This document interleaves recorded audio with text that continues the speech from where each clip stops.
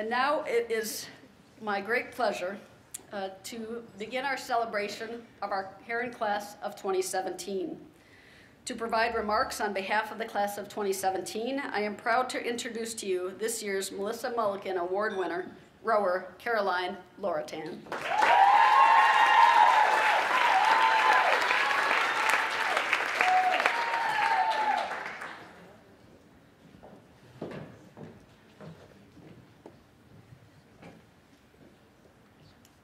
Michael Jordan once said that fear is often just an illusion. Now, with all due respect to one of the greatest basketball players of our time, I don't agree. Because I know for certain that for over 275 female athletes gathered in this room, for their families, coaches, for the dozens of community members gathered here tonight, fear is a very real, very scary thing. We fear pain, suffering. We fear loss, being alone. We fear rejection, injury, mistakes. We fear 2K erg tests and 6K runs. Pressure free throws, basketball. Win sprints and the singles match that determines a team's win or loss. We fear challenge matches that determine our position on the team. We fear that first tee shot at a tournament, the Manchester, the 21 Club. We fear VO2 max bright and early on the first day of preseason, and the start of the first sailing regatta. We also fear defining our culture as the newest William Smith team on campus. And it's funny that which we athletes fear the most is oftentimes exactly what we set ourselves up for: failure. We fear not being good enough, that despite giving it our all may not be the best. And because we fear failure, sometimes we avoid it altogether, letting ourselves become mediocre for the sake of avoiding the possibility of excellence. We fear what we're capable of. One of the greatest things about joining a collegiate sport, whether you were a recruit or walk-on, is that you have no idea what you're capable of beyond high school. And you don't expect too much of yourself at first. I have a vivid memory of going into my first ever 2K erg test. It was my sophomore year, and I had graduated from novice to varsity, surrounded by dozens of the fittest, most mentally tough human beings I had ever met. And because it was my first real 2K, I held no standard for myself.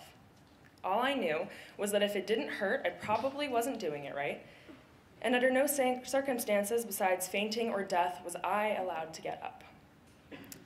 In the days leading up to the test, I remember hearing older girls around me announcing that they already wanted to throw up and that they weren't mentally ready for the pain. Instead of embracing the upcoming test as an opportunity to see how fast these girls had become, they were crippled by fear. And there I was in the middle of all of this, already terrified of something with which I had nothing to lose. On the day of the test, I waltzed into the office of my former teammate and current assistant coach, Libby Hughes, and I said, "I'm freaking out, Libby," with an empty 2K testing sheet in my hand. She goes, "Well, why's that?" And I looked at her for a little bit, and I said, "Well, everybody else is freaking out." And anybody who knows Libby knows that the following is a very Libby-esque response. She said, "Wait, no, that's awesome," with a huge smile.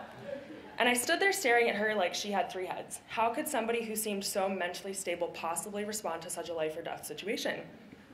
"It's good to be nervous," she said. "It's basically the same thing as excitement. It's just, adrenaline, free speed, go get it."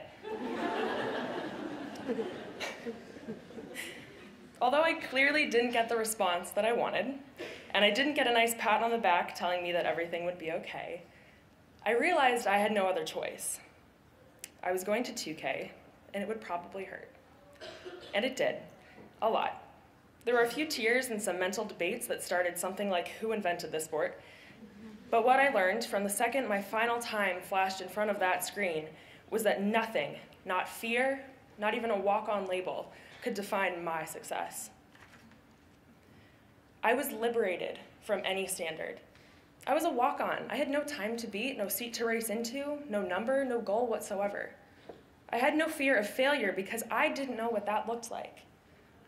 All I knew was that if I didn't feel like I had given 100% by the end of those 2,000 meters, then I would have been the biggest failure on that entire team, regardless of my final time. So when Libby congratulated me and said, "Wow, that was pretty good for your first 2K," it clicked. I could do this. Now, as a senior rower, I have a constant swarm of numbers in my head telling me what I should be going or what I could be going if I did X, or what I could have done if I changed Y. I find that those numbers are restricting. We put ourselves in boxes because we think that's what we're capable of. We compare stats, assists, goals, points, matches won and lost from this season to last season because that's who you are. But it's not. Truth is, the box that you put yourself in is much bigger than you believe. And your capacity for greatness is even bigger than that. But the problem is that the fear of breaking out of that box can seem just as big. On my weakest days, I try to channel the rower with no idea what success felt or looked like. I try to imagine what I would act like, what numbers I would see if I didn't set a number to my name. And what I found is that fear, as Libby reminded me, is actually pretty darn cool. Fear is what reminds us that we're pushing ourselves, that we're growing, that we're expanding that comfort zone. If I ever sit down to 2K and feel no fear whatsoever, I'll know that that goal isn't high enough, that I can reach higher. A day you feel no fear is a day that you're cheating yourself, because facing failure when your aim is set for the moon is 1,000,000 times better than sitting on solid ground. And so my challenge to you is to listen to Eleanor Roosevelt instead of Michael Jordan, because she said to do one thing every day that scares you. If you see numbers that you've never seen before, go faster. If you score 1,000 career points, score again. If you've already beaten every team in the Liberty League and you have 1,000,000 trophies to prove it, ask for more. If you find yourself in lane 3 with open water, go farther. And if you seniors, as proud William Smith women, find yourself shattering glass ceilings, keep climbing. Because there is no label, and there will never be a limit.